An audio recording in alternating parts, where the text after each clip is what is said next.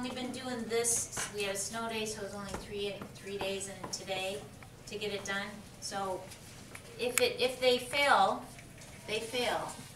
But it would be nice if when they failed, you were going, yeah, we kind of thought that might be where it failed, because that was giving us problems all the time we were testing.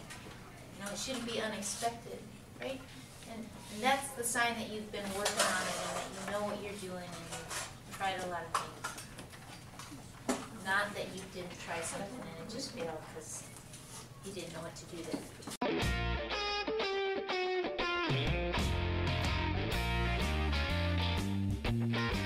This is the last week of our physics class. It's a semester-long class at Ellis.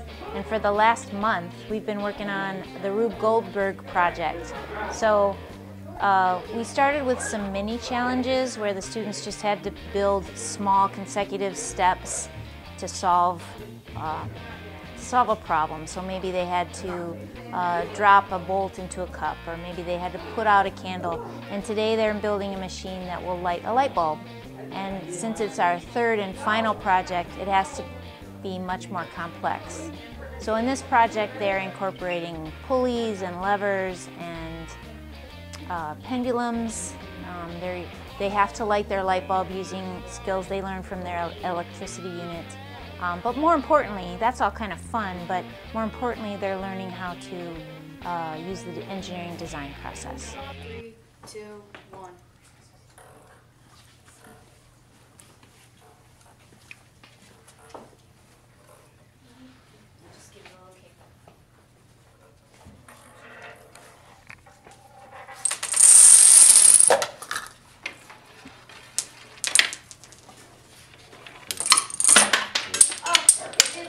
It's off now, but it did light. That was pretty slick. So the engineering design process doesn't always follow the same steps, but there is a planning part, and the students have to make a drawing. They have to come in every day and plan how they're going to use this hour because it goes by really fast.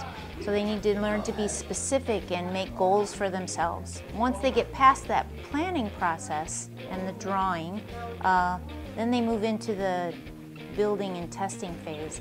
And students this age like to just build and be done. So this is kind of painful for them because there's a lot of failures and a lot of things that they thought would work that didn't. So they have to persist with testing and then going back to fix it. And it still doesn't work, so they have to fix it again. And so that's a really great skill to have in all walks of life, right? Anytime you're failing with something, you don't just give up and walk away.